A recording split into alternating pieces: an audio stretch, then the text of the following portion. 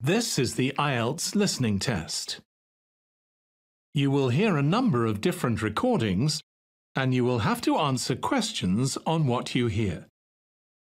There will be time for you to read the instructions and questions, and you will have a chance to check your work. All the recordings will be played once only. The test is in 4 parts. At the end of the test, you will be given 10 minutes to transfer your answers to the answer sheet. Now turn to Part 1.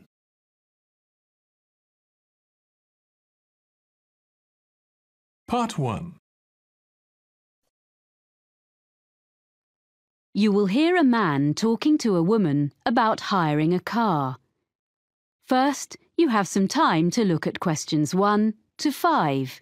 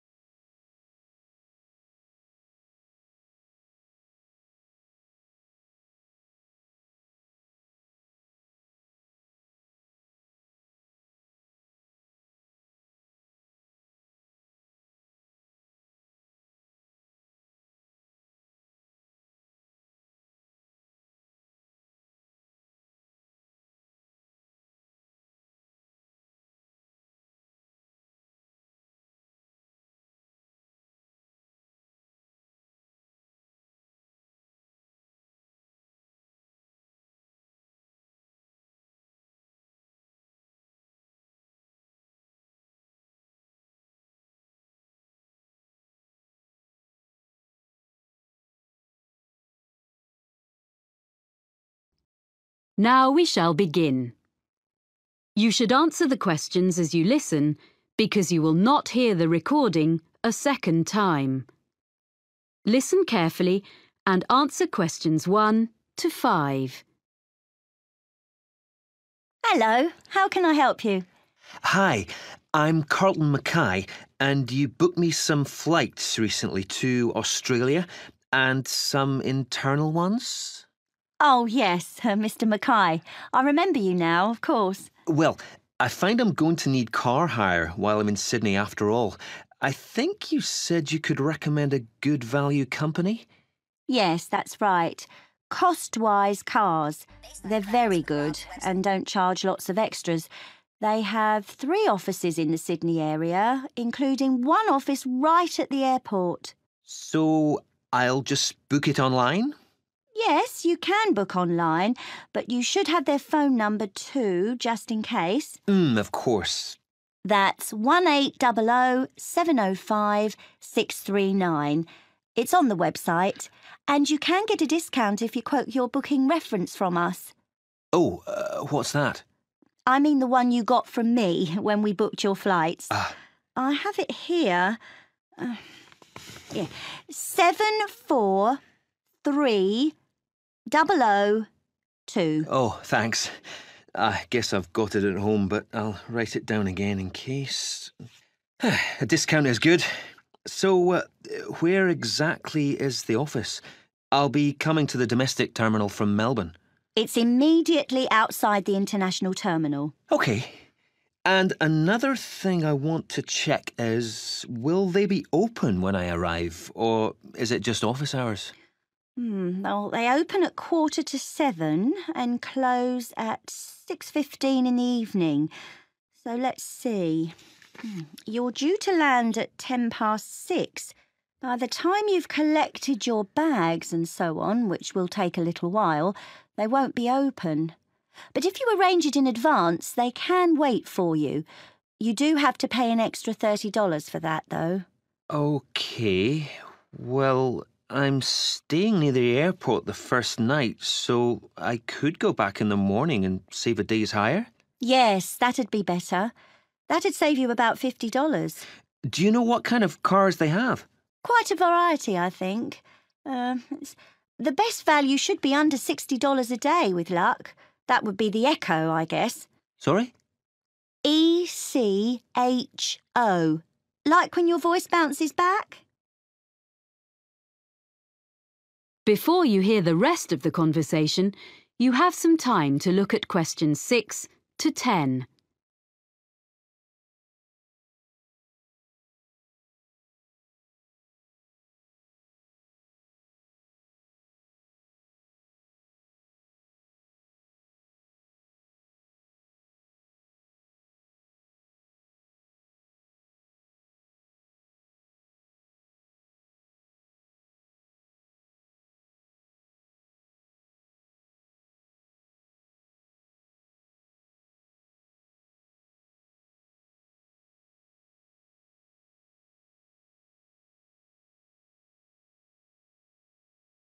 Now listen and answer questions 6 to 10. I suppose I have to book online before I leave? That's the best way. They won't deduct any charges until you finish with the car, but they do need your credit card number when you book, and of course they'll want to see your driving licence when you collect. How long will you need it? I'm in Sydney for 7 days. I'll only actually need to use it on 3 or 4 of those days, I hope, but I'll keep it for the whole week.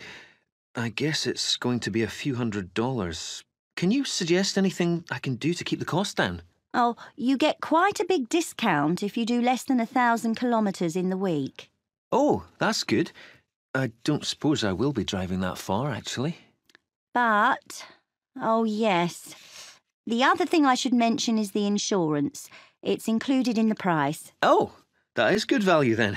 Yes, but what you must remember is that it doesn't cover anything except the car, so you must be careful not to leave anything at all in it when you park, because your luggage isn't insured, even if it's out of sight, locked in the boot. Yeah, well, I think my travel policy will cover that, actually. Good. OK, and can I return the car outside office hours? My flight home is very early in the morning. Can I put the keys through the door or something? There's a secure box just outside the office on the pavement. You just drop the keys in there. Oh, good. And one other thing, you should remember to buy petrol before you leave it. If you don't drop the car back with a full tank, you get charged to fill it. I recommend you go to a supermarket before you go out to the airport. Thanks for the tip. Not at all. Do call in again if there's anything else I can help with. I will. Many thanks.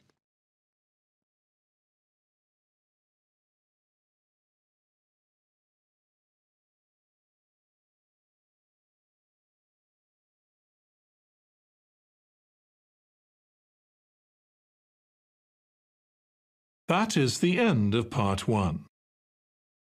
You now have 1 minute to check your answers to part 1.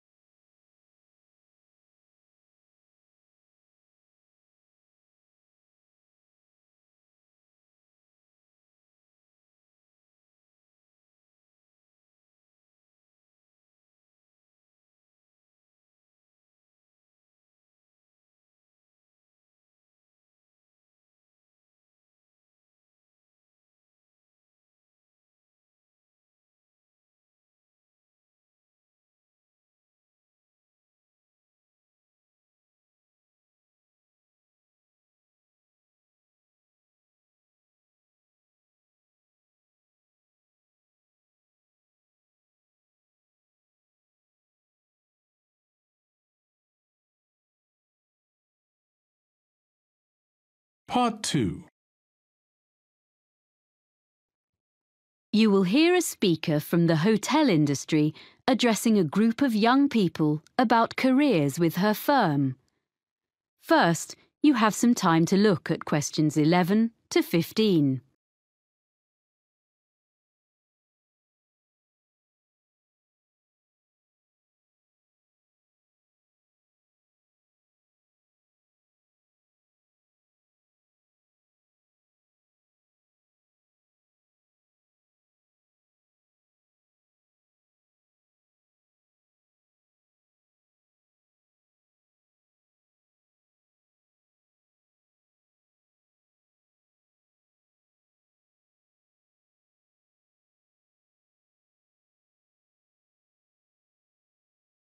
Now listen carefully and answer questions 11 to 15. Good morning. It's a great pleasure to be here in London and to see so many people interested in working in hotels. We in the International Finest Group of Hotels are very proud of our business, and we are always on the lookout for quality recruits in every department. Now, I'm going to outline some of the areas of work where we are currently recruiting and the essential skills or qualifications for them. Then I'll run through our recruitment procedure, okay? At the moment, we're looking for a number of people for administrative posts in different parts of the world, and also some roles which involve a lot of travelling. One of our main business streams is hosting special events for other businesses. If you have good communication and organisational skills, with a good level of fluency in at least one European and one non-European language, I'd suggest you think about becoming part of the team which sets up these events for all our centres. This would mean being based full-time in our London office. The work ranges from setting up small meetings a few days ahead to organising international conferences 2 years in advance, so there's plenty of variety. Some of the conferences we run have as many as 1,000 delegates, so it's quite challenging. Then there are some posts available for professionals in the catering field. Chefs we can find. It seems this is a popular career choice in many parts of the world, as in the UK these days, in spite of the exacting standards. But people to manage catering departments need more than a love of producing quality food. We're after really energetic and totally efficient young managers who already have the relevant business qualifications, no training on the job here, and they must share the team's determination to make everything run smoothly at any time of the day or night. Or if you are the type of person who enjoys a challenge, what about becoming one of our relief housekeepers? You'll be a good people person, well organised and supremely flexible. As well as covering UK holidays, maternity and paternity leave, there will be times when you have to fill a key post when someone's sick, which could be anywhere in our European, Middle Eastern or Far Eastern hotels, so you must be prepared to hop on a plane at 5 minutes' notice. The International Finest brand name attracts visitors from all over the world and on all kinds of business and leisure trips. Our swimming pools and gyms need to be run by people with the highest standards of customer service. You don't have to be a great athlete, but smart appearance and a pleasant manner are necessary. A diploma in sports science would be the minimum requirement here. Lastly, I'd just like to mention that the main London office has another vacancy. Most bookings come online, especially from the Far East, for people coming to Europe. If you have fluency and some keyboard skills in, for example, Spanish or any Far Eastern languages, either having taken a degree or preferably from having lived and worked overseas, you might be just the person we're looking for to deal with email bookings and queries in the office here. A flexible attitude to working hours is also important, as you may have to come in outside normal office hours. Before you hear the rest of the talk, you have some time to look at questions 16 to 20.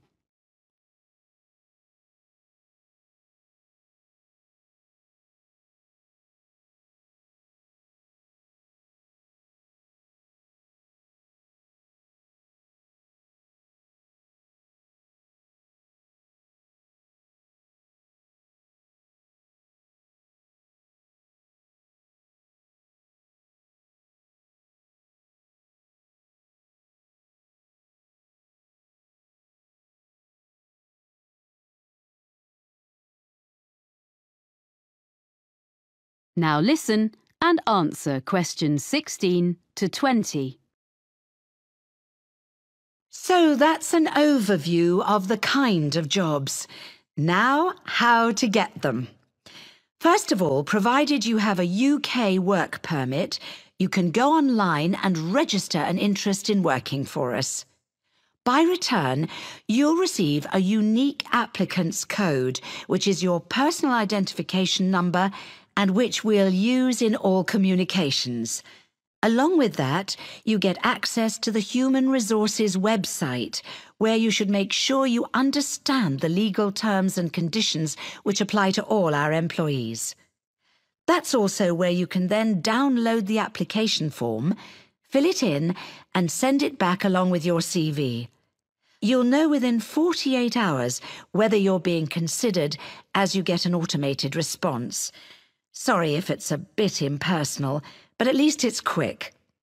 Hopefully, if we like the sound of you, there will be in that automated response a list of times for an initial interview which will take place by telephone during the following week. You confirm by email which of the time slots will suit you. Provided the interview is satisfactory, at that point we'll ask for any evidence of qualifications required, which might be your degree or diploma certificate or so on, which you have to send certified copies of, and we contact your referees. The last thing you have to do is you come along and have a look round the International Finest Group head office, get to know some of our team in Human Resources face-to-face, and participate in a one-day recruitment seminar, which involves a number of group and individual activities, along with other potential employees. Then, with luck, we'll offer you a job. So I hope you like the sound of joining our organisation.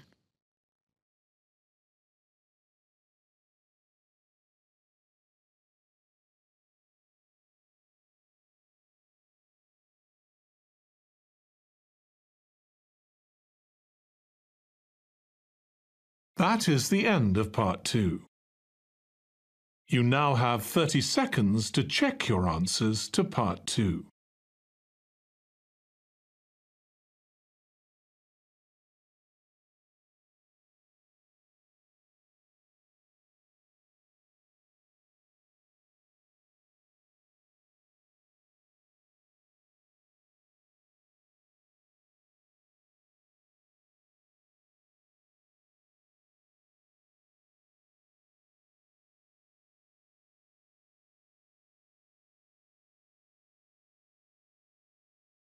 Part 3. You will hear a student of landscape architecture discussing a project with his tutor. First, you have some time to look at questions 21 to 24.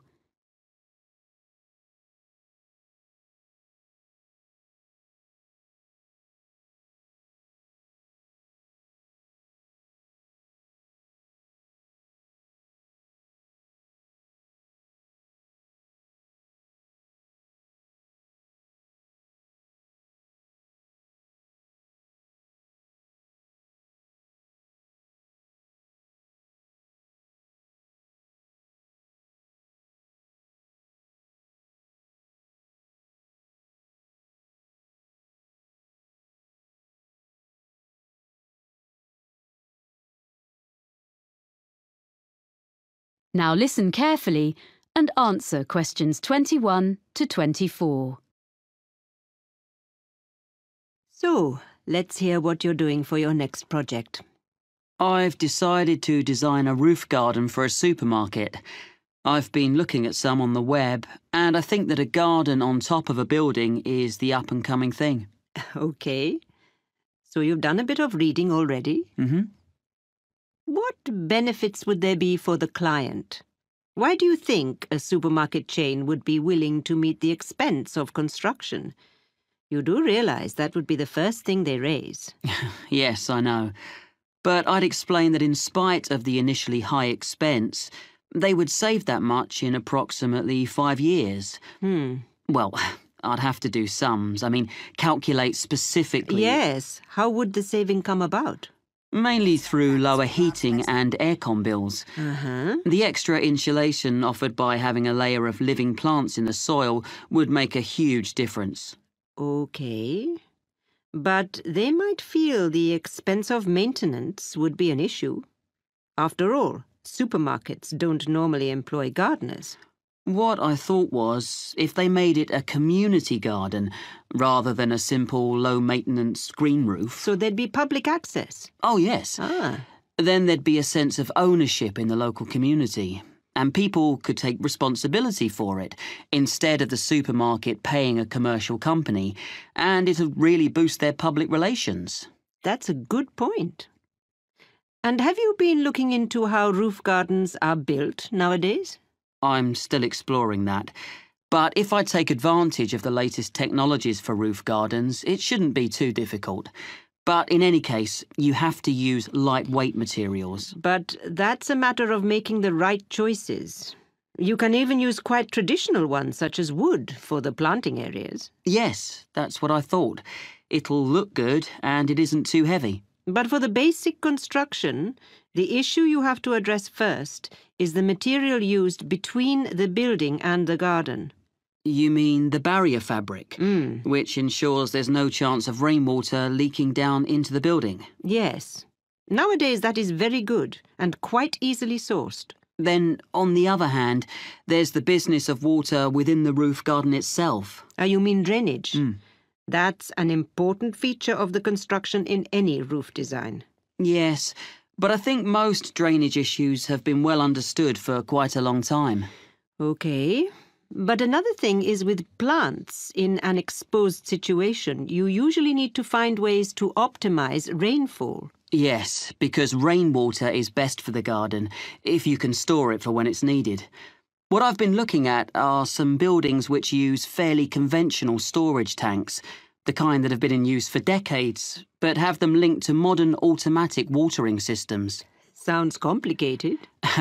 It's less so in practice than it sounds, I think. I've been researching them, and actually the latest ones definitely work very well, and they can be electronically regulated to suit the local microclimate. That sounds interesting. You seem to have been doing some thorough research. Make sure you reference all your sources when you write it up. Yes, sure. There's one more aspect I'd just like to run past you if there's time. I want to include a light feature in the design. Of course. I've got a sketch here. Let's have a look then. Before you hear the rest of the conversation, you have some time to look at questions 25 to 30.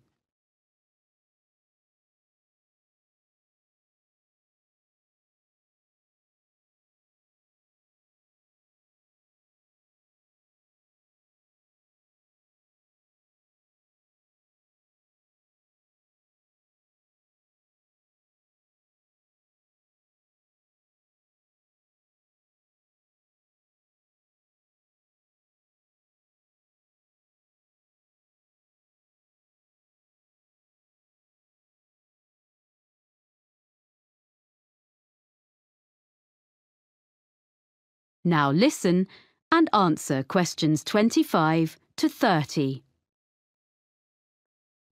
Well, I was really impressed by something I saw on a roof in Cornwall, and I'd like to design something similar. You have an area of planting, and I'm thinking of installing this lighting in an area filled with low-growing evergreen shrubs. You'd have to have lights and things well away from anywhere children might be. But I can see this could be very effective, if a bit complicated. How would it work? On this drawing, this is a section view. You have this low wall on the right. Yes, that's it. This is just one element, and these areas would be repeated all round the planted area. I think this will probably be a wooden wall using reclaimed timbers with an angled ceramic top surface. Perhaps even ridge tiles, like they use on roofs? Ah, yes. That'd be just the sort of thing. And that'd make it weatherproof. And then the heavy-duty electric wiring comes up through the floor just outside the planted area and into the wall. Then it's brought through to a projector low in the side of the wall, and that sends a beam of light along the fibre optic cable. So there's no electricity in the actual lights.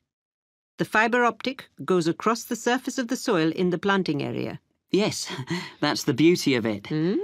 The shrubs will soon grow to cover it up, of course. And then the cable goes past a wooden post, which is between the shrubs and can be a support for them as they grow bigger, and then runs up into each element of the installation. So the light beam is carried up to the top of each element and illuminates a kind of conical glass cap? I see. Is that the bit which would glow in the dark? Yes. And what's the cap supported on? Is it a wall? No, it's a slender acrylic rod, like the stem of a flower or mushroom, which the cable runs up inside of. Well, I'll be interested to see the final drawings. Oh, thank you. I'm looking forward to putting it all together.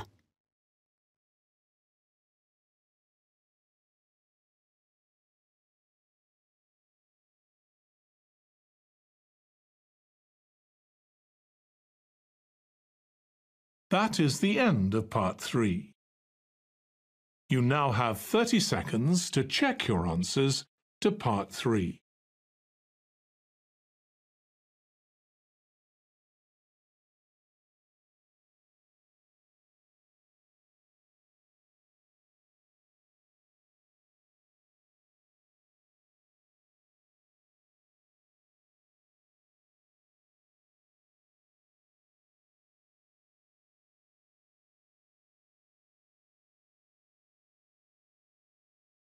Based on Crackles with Rob's website. Part 4. You will hear a geography student giving a presentation about sand to fellow students. First, you have some time to look at questions 31 to 40.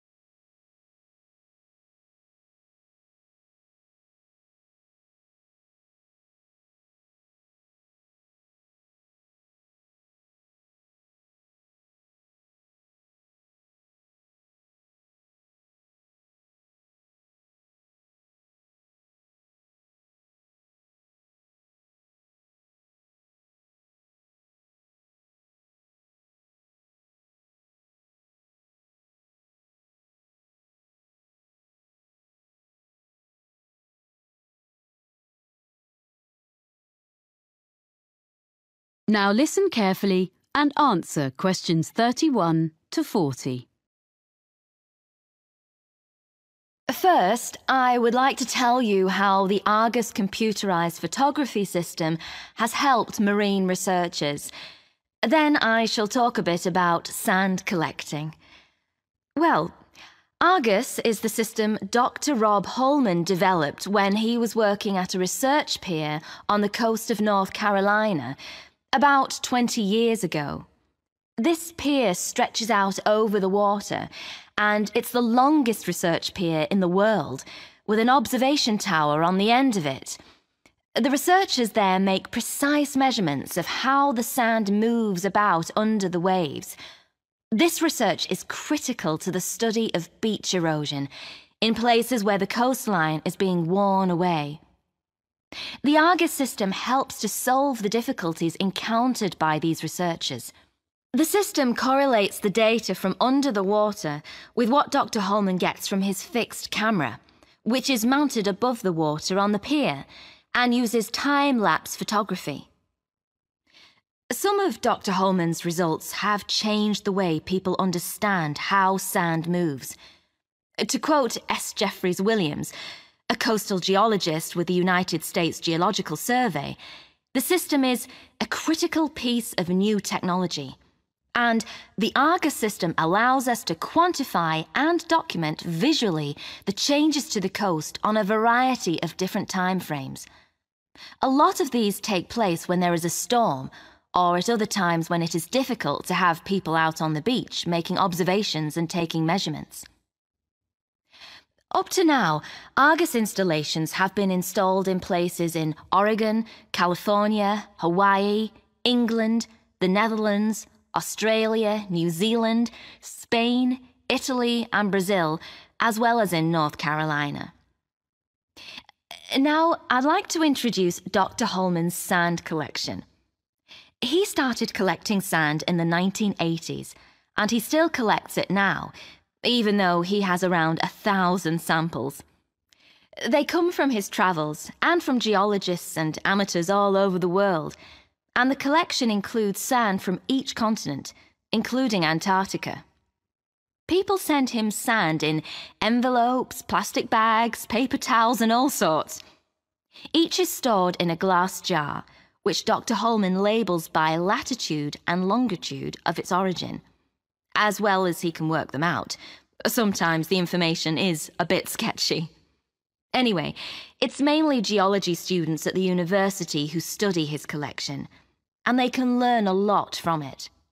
For instance, one set of tubes displays sand from the east coast of the US, so you can see that the sand gets lighter and finer from north to south. By the time a grain of sand eventually washes up on a beach in Florida, at the southern end of that journey, it has been battered by waves for a long time, so the grains are fine and rounded, because most of the time sand is not stationary on the beach.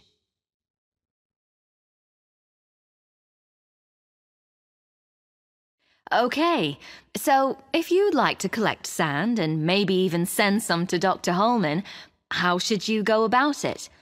Well, the list of equipment is very short and easy to find, but you should keep a supply when you're travelling, as you never know when you'll come across an interesting sand sample.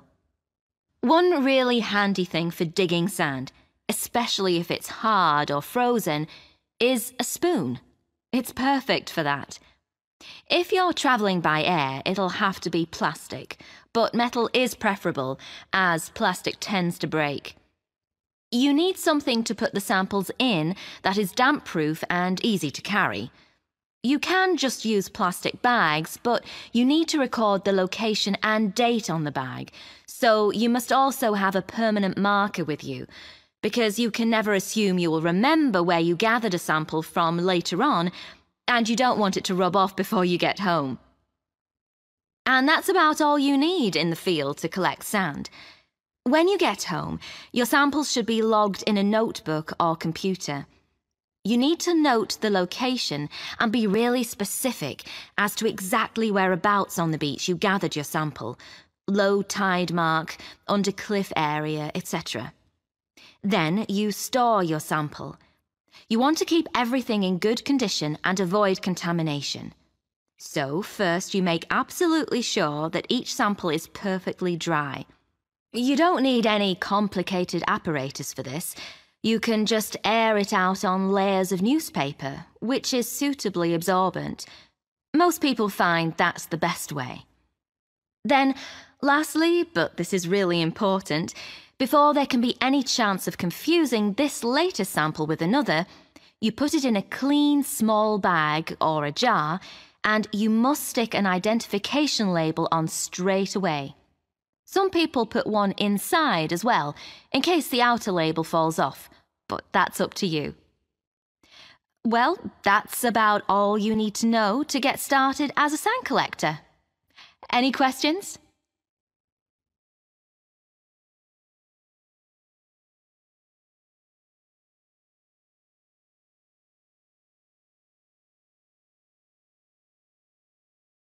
That is the end of Part 4.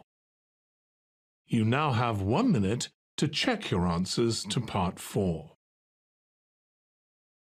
That is the end of the listening test. In the IELTS test, you would now have 10 minutes to transfer your answers to the answer sheet.